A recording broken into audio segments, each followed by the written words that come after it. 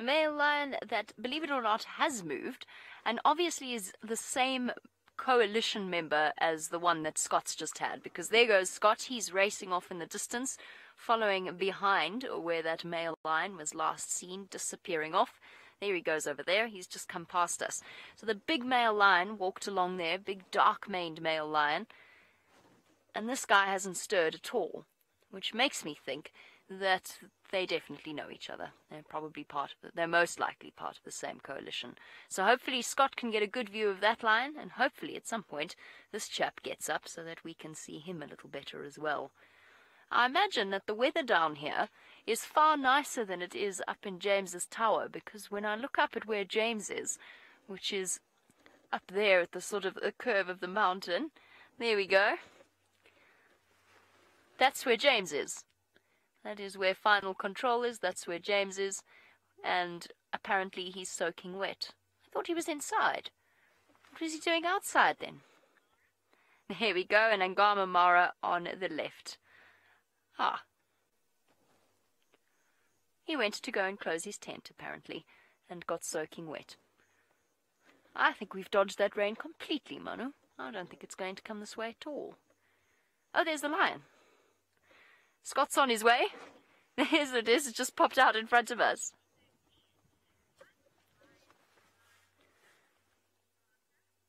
Oh, he is magnificent.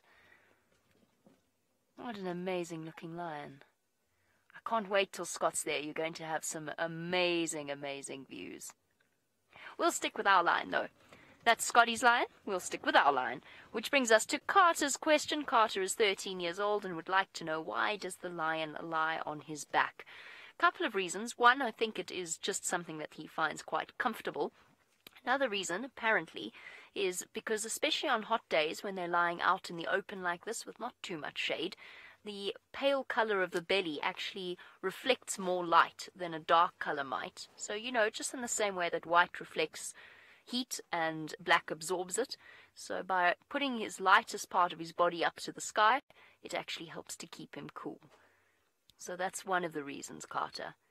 I think he just likes it, though. All lions lie like this at some point, and I think they find it quite comfortable.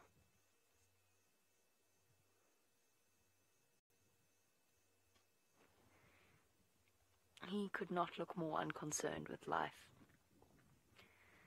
I can't wait till we get a proper grasp on the different lions around here, that we can know who's who.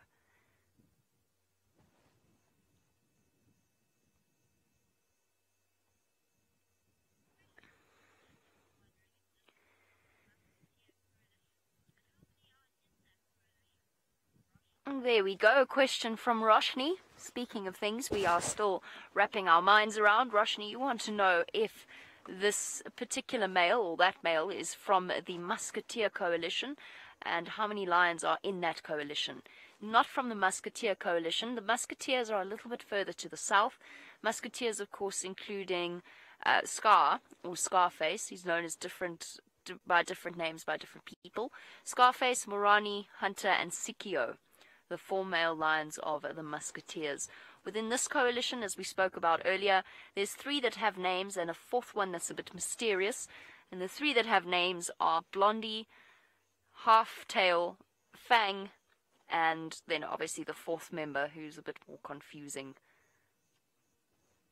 I'm not quite sure who we have here. I'm honestly not 100% sure. Something we're still grasping. The lioness has got her head up, though. Let's just reposition so I can get some pictures.